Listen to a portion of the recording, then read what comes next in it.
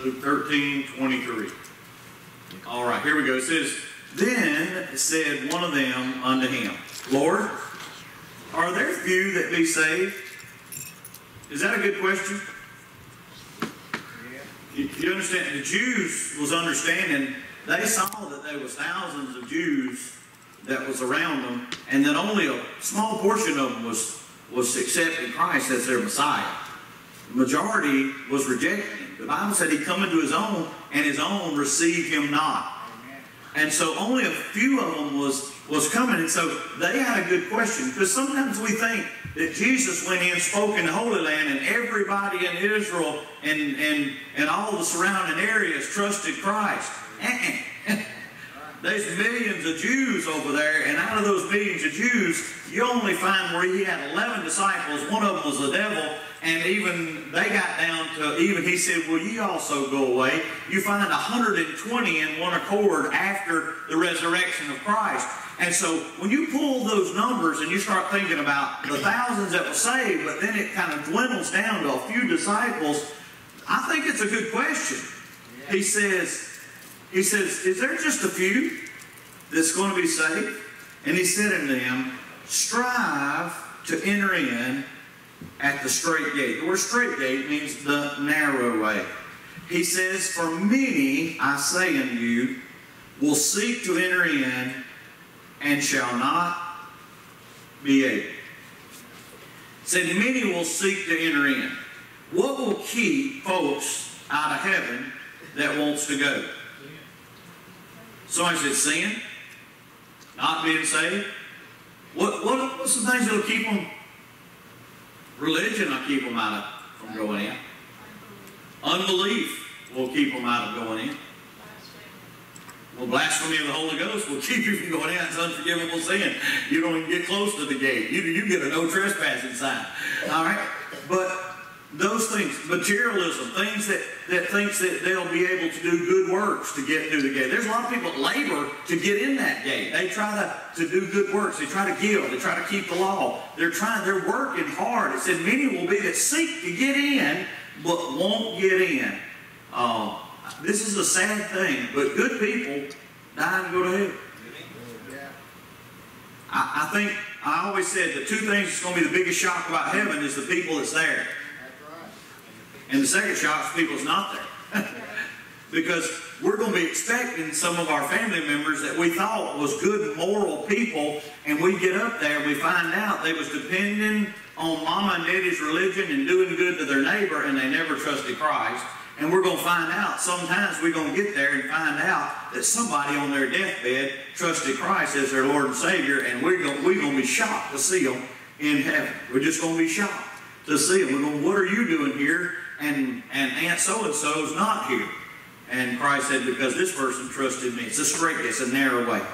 Now I want to give you something. We're going to look. We're going to be actually, because he talks about this more in Matthew than he does in Luke. Luke only barely talks about this. And then he gets into another subject. He gets into people coming in and knocking on the door in verse 25. When he talks about once the master of the house has risen up and has shut the door, you begin to stand without and knock at the door, saying, Lord, Lord, open to us. And he shall answer and say to them, I know you not whence you are. I don't know who you are, is what he's saying. For shall you begin to say, we have eaten and drunk in thy presence, and hast taught us in our streets. And he shall say, I will tell you not whence ye are. Ye depart from me, all ye workers of iniquity. Well, they said, you ate with us, Jesus. You was there. Judas kissed the door to heaven and went to hell. You let that sink in. He reached over and gave Jesus a kiss on the cheek. Jesus said, I am the door to heaven. He kissed the door to heaven and went to hell. Now that's getting close. You hear me? You don't get more close than that. And I guarantee you his lips will be burning for eternity as he didn't make that commitment on to Christ. Now look in Matthew chapter 7. And this is where it's going to get good. Matthew chapter 7.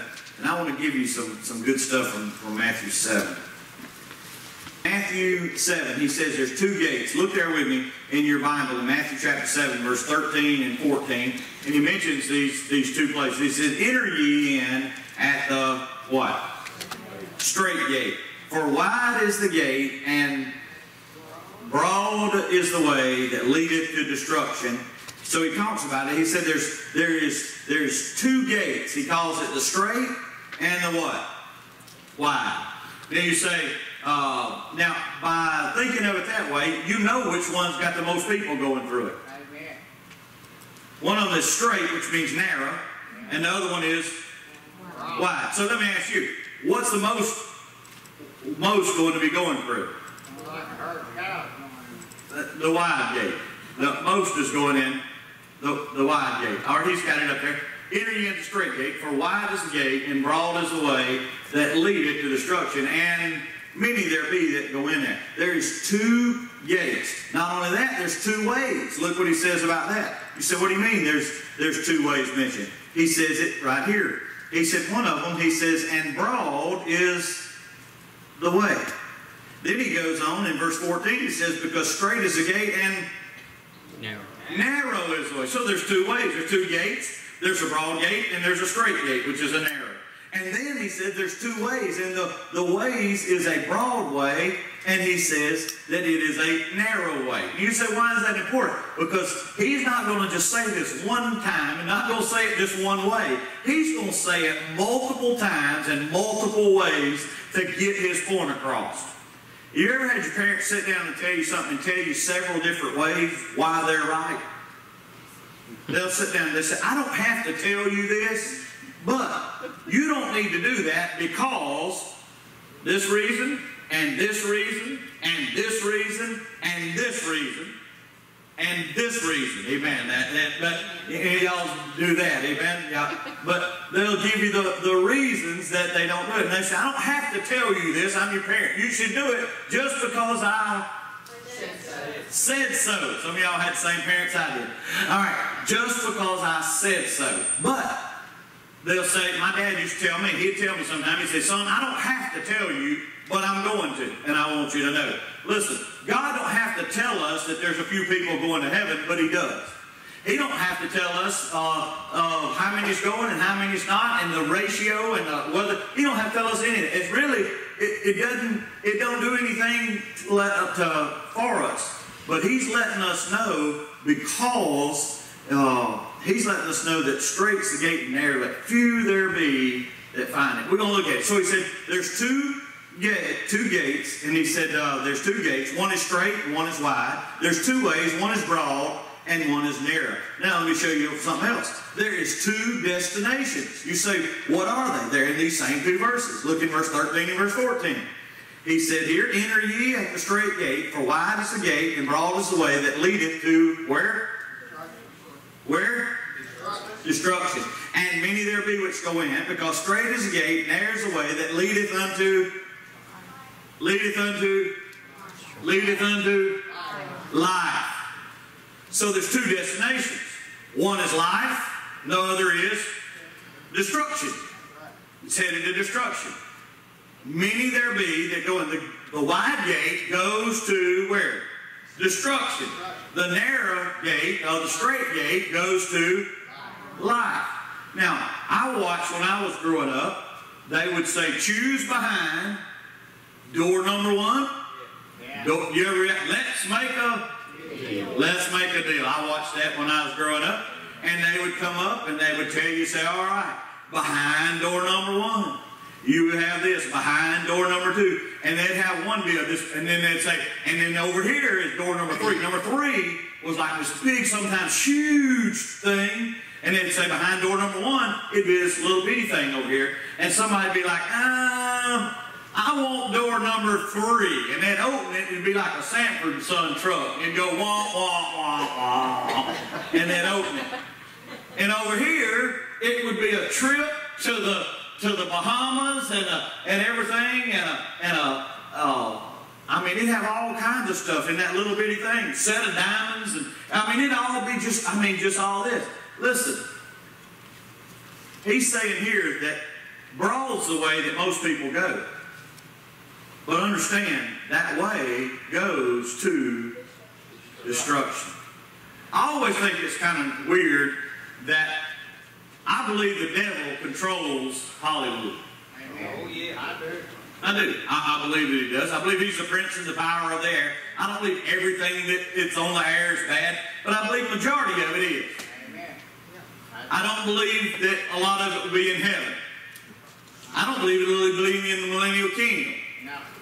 You say, well, do you think there'll be television in the millennial kingdom? Yeah, but if there is, it will be definitely a closed circuit TV. Amen. There won't be a lot of the stuff on there. You'll find as you look, what do you think? He talks about narrow is the way that leadeth unto life. He says narrow is the way that leadeth unto life. So there's two gates, there's two ways, there's two destinations, there's two kinds of travelers. You say, what are they? He says in verse 13, how many is going in? Many there be which go in thereat.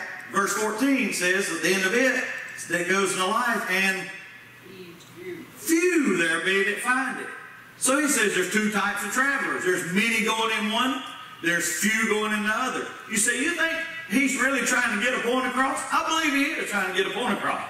He says there's two gates, one's big, one's little. He said one goes to life, one goes to death. He goes on to say that one of them is broad, one of them is narrow, one of them gives life, one of them gives destruction, one of them many goes in, one of them few goes in. And then he goes on, look down, and he says there's two kinds of trees. Look down in the next verse. He says in verse number 17, go down to verse 17. He's going to skip down. He says, so every good tree, he says, bringeth forth good fruit. But a corrupt tree bringeth forth evil fruit. There's two kinds of trees. We've got the good tree and the corrupt tree right here. All right. Then he says there's two kinds of fruit. What does he say that at? In the next verse, verse 18. The good tree cannot bring forth evil fruit, neither can the corrupt tree bring forth good fruit. So he said there's two types of fruit. There's good fruit and there's evil fruit. You say, why are you harping on these differences? Because I think we as Christians in today's time, we have gotten to where everything's just kind of all molded together. There's not a right and wrong anymore. There's not a good and bad. We don't call it stealing, we call it embezzlement. We don't call it adultery, we call it having an affair. We've renamed sin. We don't call it sodomy, we call it an alternative lifestyle. We don't name things. Listen, now God loves the adulterer, He loves the effeminate, the murderer, the idolater, He loves us all. He loves us all. But sin is still sin. We just renamed it. It sounds better. It sounds better. And so Jesus, He just said, look, I just want you to know, there's broad, there's narrow, there's good, there's evil, there's good tree, there's corrupt tree, there's life, there's destruction. I like that my God has a right and wrong. I need some absolutes in my life. With everything is so muddled and gray in our world which we live in, I like some absolutes. You know, a lot of times we get in decisions, and I've been guilty, and you have to, we get in there and say, well, you don't really know that's really, really wrong. If you got to come at it like that, it's wrong. The Bible said that which is not of faith is sin. If you don't know it's right, leave it alone. Just leave it alone. And you say, well, preacher, you ain't arrived yet. I know. But you know what? I do not believe that you should decide what's right and wrong by what your preacher does. Amen. I believe we ought to decide what's right and wrong by what this book says. Because if the preacher does it, is it okay? If it's in this book says it's wrong? No. If it's right, it's right. If it's wrong, it's wrong. And I've always tried to say, look, if you see something in me that's wrong, follow the book. I'd write with it. Because we're not going to give an account to me. We're going to give an account to God. You don't have to confess your sins to me. I can't do a thing with them. I've been good as a Savior. Yeah, that's right. Amen. Thanks, brother. I appreciate that. Amen. But he talks about the good and the evil. Two kinds of fruit, good and evil. And then he goes on in verse 24 down through 29. He even likens it again. And he talks about two different kinds of houses. And we know this story. Therefore, whosoever heareth these sayings of mine and doeth them, I will liken him unto a wise man that built his house upon a rock. And he says, and the rains descended, the floods came, the winds blew and beat upon the house, and it fell not, because it was founded on a rock. Verse 26, and everyone that heareth these sayings of mine and doeth them not shall be likened unto a foolish man, which built his house upon the sand. You say, what's going on? I'm telling you what's going on is that Jesus was drawing parallels to say, listen folks, there is only one way. There is only one path that leads to life, and few there be that find it. You say, well, man, do you really think heaven's going to be empty? Oh no, I believe heaven's going to be full. I believe heaven's going to be full. I believe in the United States of America, I believe we've sent up a whole bunch of residents that's never seen the light of day. Amen. Planned Parenthood, amen? I believe we're populating heaven. If no other reason, we're filling heaven up. That's right. And I believe but heaven's not going to be an empty place. I believe heaven's going to be a very populated place. It's 1,500 miles square just in the capital city. That ain't all of heaven. What do you mean that's all? He said, I saw the city descending down from God out of heaven. And he says, and the walls thereof in the street, it's 1,500 miles, 1,500. That's just the capital city coming down, folks. And I can't even grasp that. Right. And so if that's just the capital city, I can guarantee you, and later on he says, and I saw a new heaven and a new earth. And that ain't even got nothing to do with the capital city. That's just, you say, wait just a minute, you mean there's going to be another? Yeah, I know it. Books, it's in the Bible. It's good stuff. Amen. Right. And we get so caught up on the holy cities. Everybody's going to heaven. Yeah, but that's just the city. That's just there. And I love this in the book. I love the book. I'm a book lover, amen. I'm going to give an account for this book. But he talks about these things, and Jesus says these. And you say, why does he talk about it this way? Because he likens it and wants us to understand that salvation is very narrow. It's not a Baptist salvation, and it's not a Methodist salvation, and it's not an Assembly of God salvation. It's not a Catholic salvation. It's a salvation through Christ and through Him alone. There's a lot of Baptists going to hell. Amen. I know some of them. No, I'm just kidding. But I'm not making that judgment, amen. But I already did. But there's a lot of Methodists that's going to hell. There's a lot of Assembly of God that's going to hell. There's a lot of folks that's been saved, sanctified, filled with the Holy Ghost, spoke with tongues, still going to bust hell wide open. Right. There's folks that's taken the sacraments, the Catholic, the priest told them they're good to go. They got married in the thing, baptized the baby. They was confirmed in the church, and they're still going to bust hell wide open. There's deacons that's had their hands on them. People's anointed them. They've been deacons for years, and there's some of them going to bust hell wide open. There's people that sing in the choir in the Episcopal church that's going to bust hell wide open. You say, what in the world? There's some Presbyterians that just think that they was already predestined to go to hell anyway, and they're just going to be like, they don't know what in the world they're going. And you say, why is that so? Listen, the people who are going to heaven are saved people. Saved people are going to heaven. That's who's going to heaven. You say, why are you Baptist? Because I believe that we believe the closest that lines up to this book. If I didn't, I'd be something else. Amen. But I'm not going to heaven because I'm a Baptist. I'm going to heaven because I'm a Christian.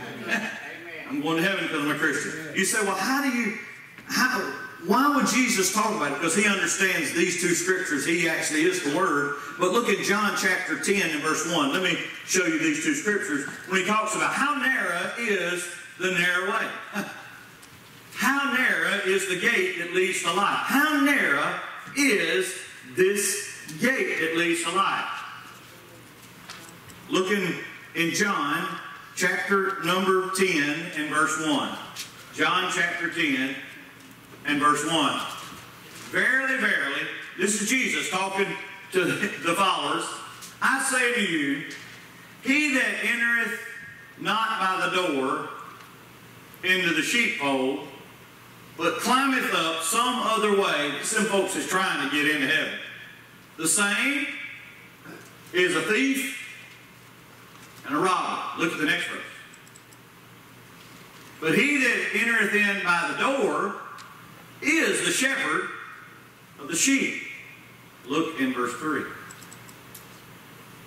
To him the porter openeth, the sheep hear his voice, he calleth his own sheep by name, and leadeth them out. Now verse 4.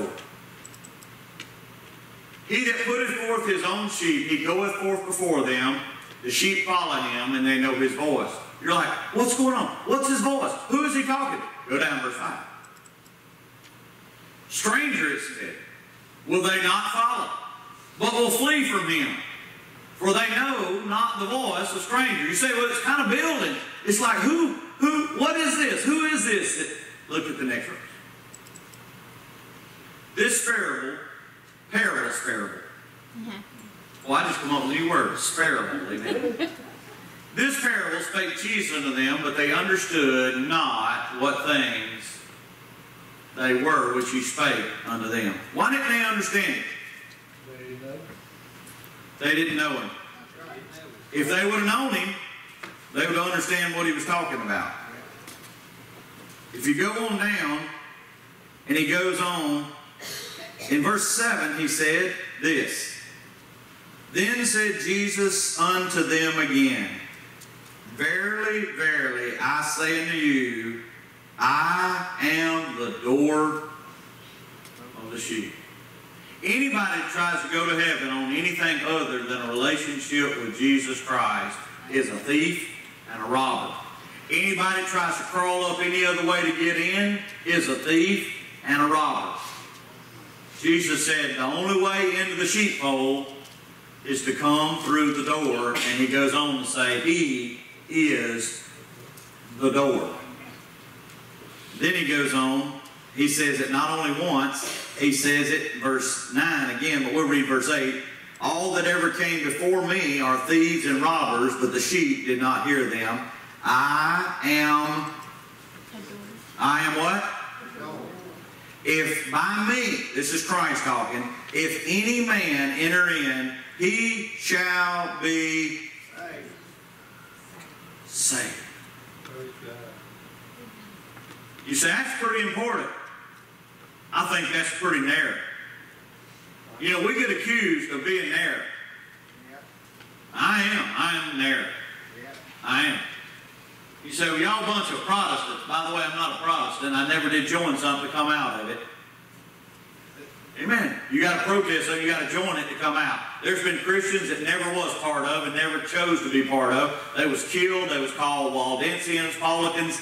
They was called by different names, but doctrinally they never would join up with anybody that had ecclesiastical hierarchy that said who could go to heaven. They said, no, there's only one way, and that's through Jesus Christ. And they have been killed. They have been butchered. They have been sawed in half. They have been hung out in gallows. They have been done down through the centuries. They've been burned in oil. And one of the 7 wonders of the world in the middle of the Middle East was the gardens that was over there. And did you know that they kept them lit up at night by burning Christians on poles? Is how they kept them lit up at night.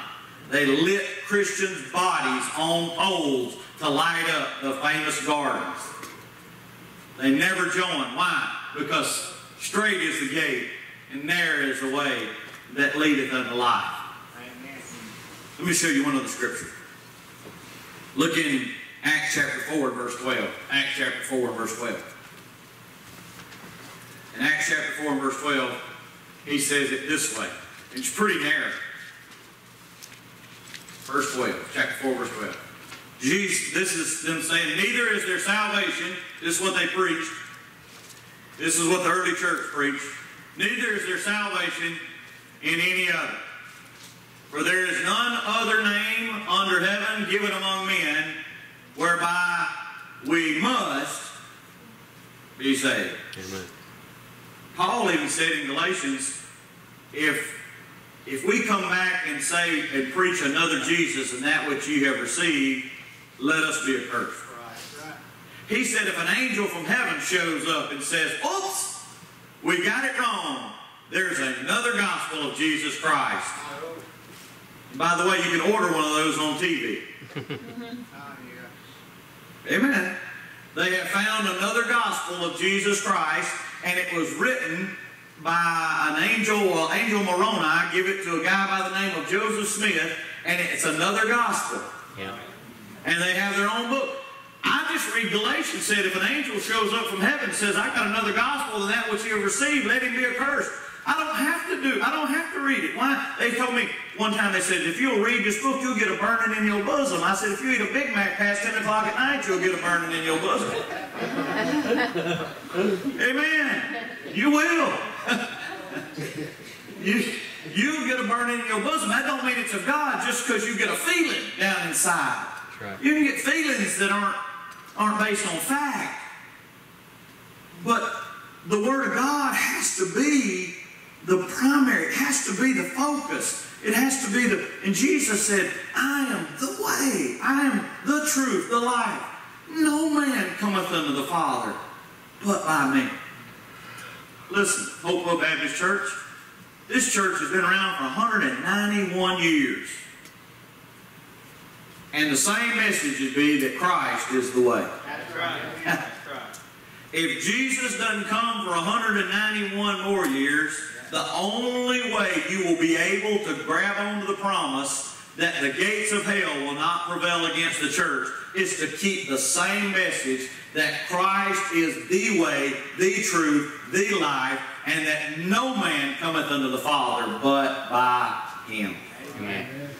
The gate is narrow. I think it's pretty strange, and maybe a coincidence, that a lot of things that's out in the entertainment world comes from Broadway. Yeah. You know what? I know a lot of things on the Broadway. And it ain't just plays.